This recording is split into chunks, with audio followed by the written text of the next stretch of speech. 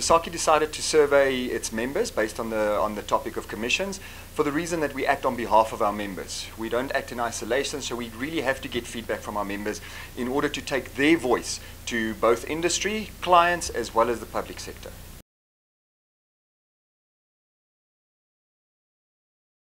So our findings from the survey was actually quite surprising. There was a lot less resistance than we thought in terms of commissions.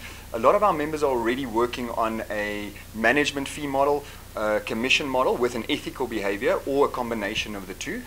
So it was quite surprising in the results. A lot of our members also came back and gave us feedback that they would like to move over to a more structured or a more formalized a fee structure that is a management fee basis.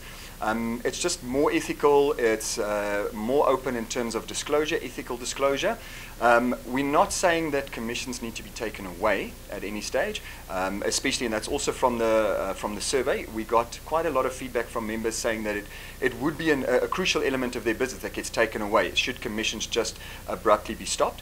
Another interesting fact was the openness to training from our members, to receive some training, to receive some input on how to establish different revenue models within their company and get that working to the benefit of their business.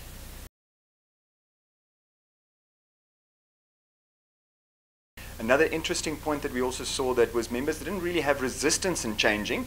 It's more a concern on how clients would receive that they are charging a management fee versus a commission model. They've always done business purely on a commission model.